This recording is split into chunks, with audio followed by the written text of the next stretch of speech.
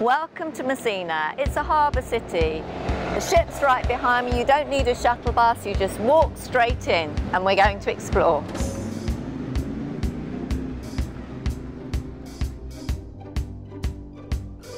We've sailed down the Messina Straits before, but we've never stopped here, so this time we're lucky. The hop-on, hop-off bus is right by the harbour gates, and it's normally discounted because of the competition from the trolley train.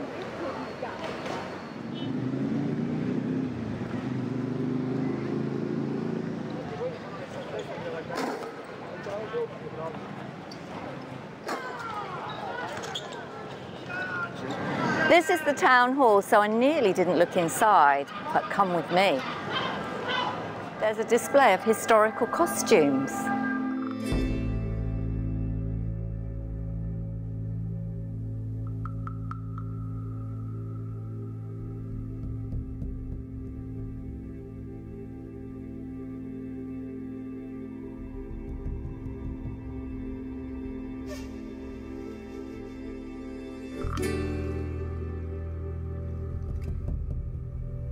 Everything appears to be within walking distance. We'll tell you at the end of the day.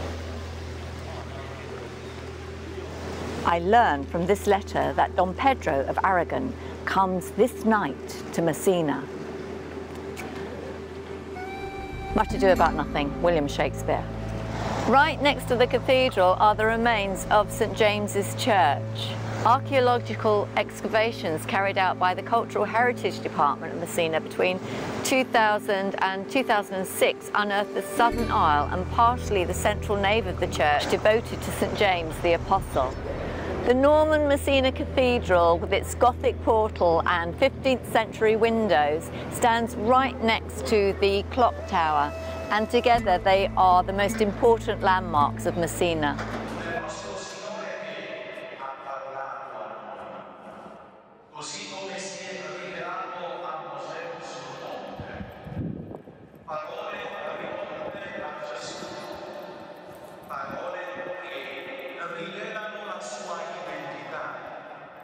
Trasmettono il suo essere Dio, Padre, Figlio e Spirito Santo per tutti. Chi è il nostro Dio? Noi diremo subito l'Onnipotente, l'Onnipresente. The bell tower, the campanile, is a monumental astronomical clock, and it was built between 1930 and 1933, and the architect was from Palermo. At noon on a Sunday, the clock performs a concert. Yes, the clock. Obviously recorded music, but the icons and statues around the clock bow and move. We have a lot to cover, so we expect to be up the mountain by then. Let's see if we make it. But you can imagine them moving. Right next to the bell tower is the marble statue of Orion, which is decorated with mythical figures. Unfortunately, we can't see it in all its glory today because they're restoring it.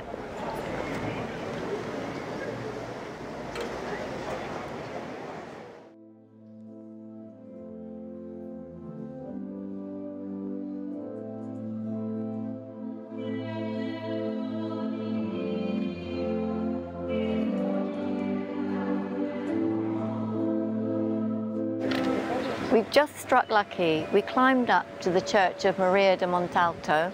We've got this beautiful view down over the square, and they're playing a concert outside the church down there. If you love churches, you'll be in heaven here, and we've come on a Sunday.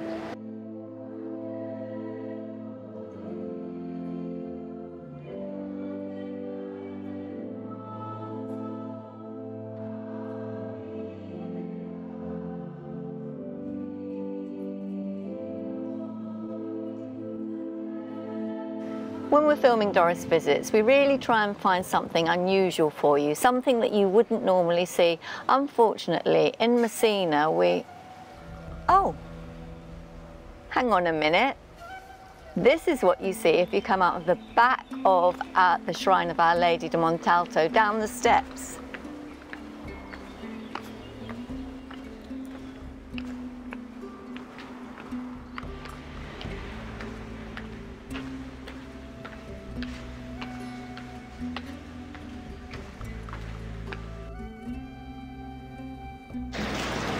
And they don't tell you about this fountain in the guide, but this is the falconry fountain. And we're still not far from the ship. The bus and the train stops at the Temple of Cristo Rey and the medieval tower. You do have to pay to go in here. We're walking because we're trying to use up the calories from last night's dinner. But there's a fantastic view of everything. You can see everything in Messina from here.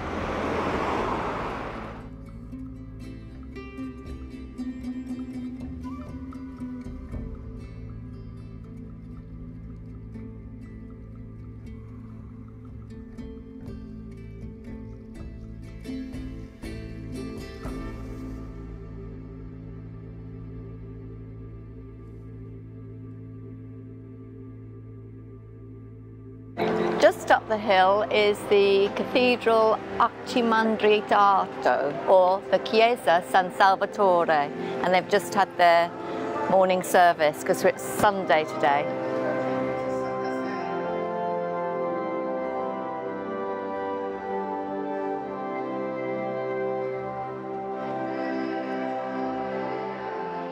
The original courts were destroyed by the earthquake in 1908, so the new courts have been designed with a classic feel.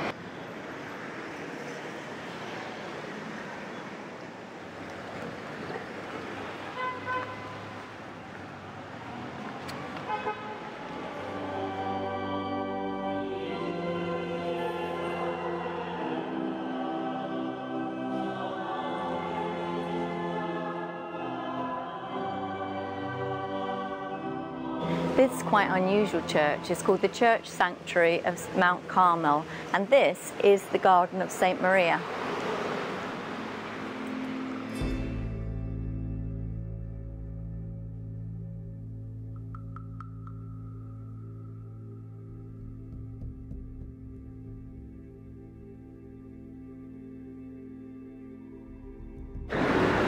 The Vittorio Emanuele Theatre is one of the most important examples of neoclassical architecture from the pre-earthquake city.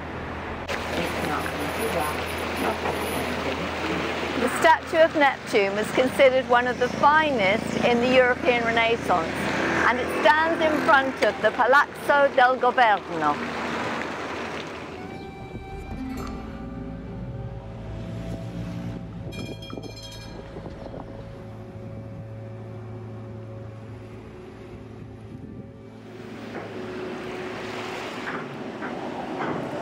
We've found the beach.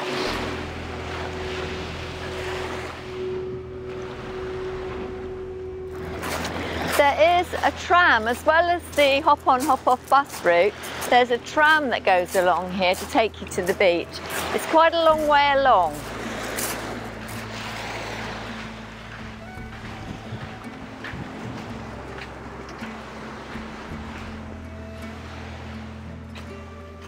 At the end of the tram line, just past the first beach, is the regional museum. It's just across the road.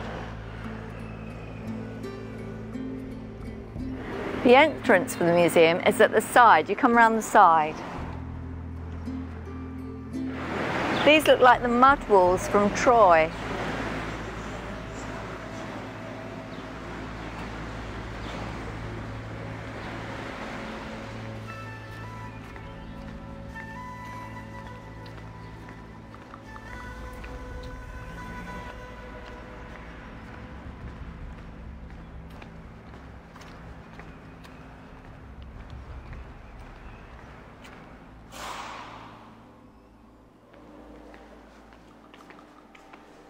Giovanni Salvo d'Antonio.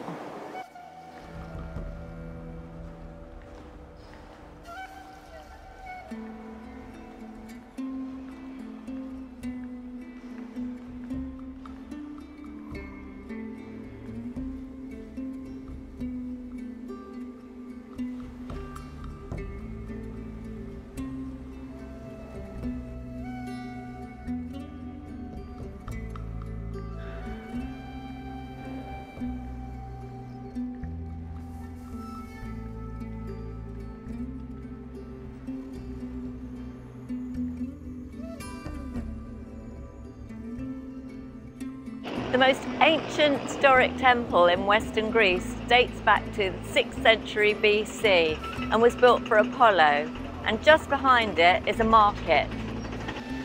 In the middle of the square is this beautiful fountain for Artemis, or Diana in English. Very clever idea in Sicily. They know the grandparents are coming and they can embroider your name on anything so you can take it home, personalised gift. Wow. The cathedral is the core of Syracuse.